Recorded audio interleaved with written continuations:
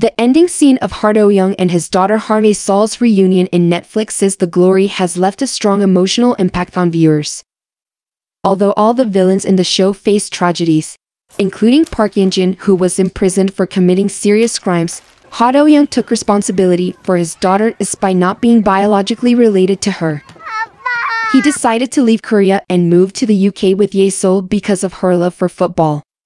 This led viewers to wonder why Do-yeong cherished Ye-sol so deeply, despite not being her biological father. Why? We can only speculate. Maybe it is because Do-yeong truly loved Park Yeon Jin and her daughter.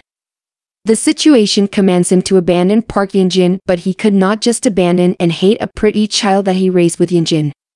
Even if Ye-sol is not his biological daughter, his fatherly love could not be easily erased by what happened to her mother. The situation probably has made his love for Ye-sol become stronger because of the fatherly instinct to protect a vulnerable child.